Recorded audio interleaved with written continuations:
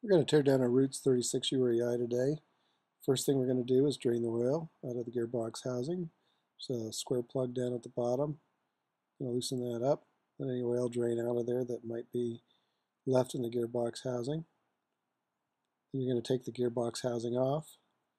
We use an impact wrench. There's a dead blow hammer to soften up the gearbox housing a bit there to try to break it free from its gasket. After a while it tends to stick a bit, so you just knock it gently. Get an impact wrench on the gear lock nuts and get a gear puller. You don't want to take the gear nut or the lock nuts off all the way because we're going to actually be taking the gears off. You put some force on that puller and then you strike it. That gives a shock load that'll knock it off its taper, and that gear will come pop off of the taper, and hopefully that gear nut will stop it in its place. That's why you want to leave those gear nuts on there. Mark your gears so that when you go to put it back together, you can put it together with the same orientation. We match mark our unit so that we know how we took it apart. So match mark the cylinder to each of the head plates so you know the orientation to put it back together on.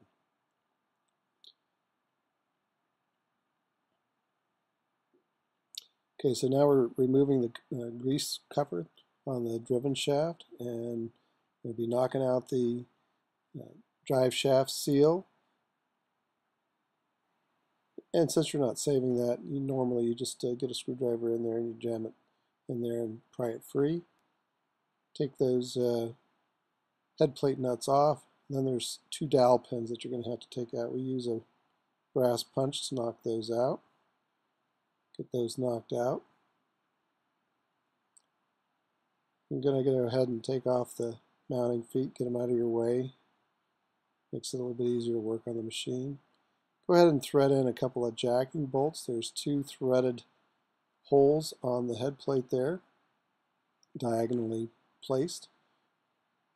Again, you just start to back off the head plate and then take it off evenly. Flip it around to the gear end. Here we're using a wedge to bring the gears up tight to the nuts. Go ahead and back off the gear lock nuts. And you can easily take the timing gears off the machine. Off they come.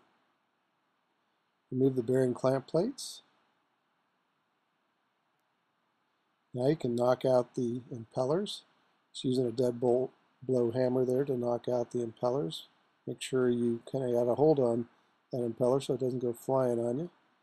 Take out the dowel pins on the gear end head plate.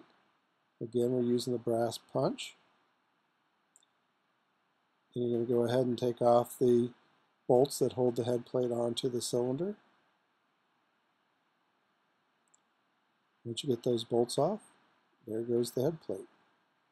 Easily slides off. Take a look at the cylinder. Quick view. Drive out the bearing. And then you'll end up driving out the seal after you get the bearings out. Again, we're using the brass punch to get those components out. Look at your impellers. Drive out the bearings. Drive out the seals. And you've torn down your machine.